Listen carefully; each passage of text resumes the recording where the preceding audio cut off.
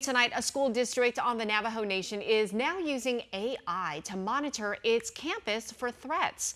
The Pinion School District signed on to use AI from a Mesa company called Evita that's already using AI for school security here in the Valley. 12 News journalist William Pitts explains how it works.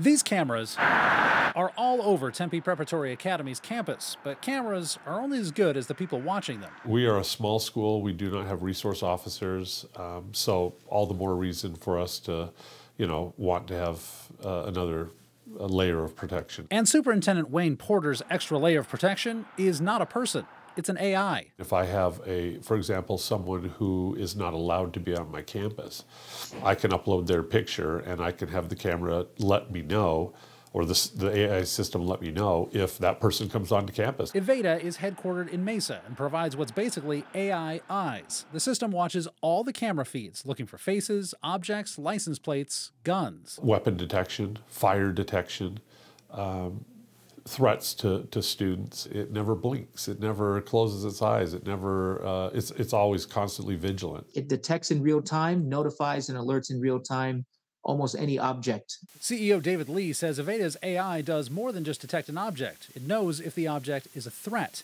It can tell the difference between a gun and a cop with a gun. These are test photos and not a real scenario from Evita. It even saw me walking in and recognized me. Evita says it can even recognize vape smoke, even incidents of bullying. Traditional cameras do nothing but record. Should anything happen, it's always after the fact review.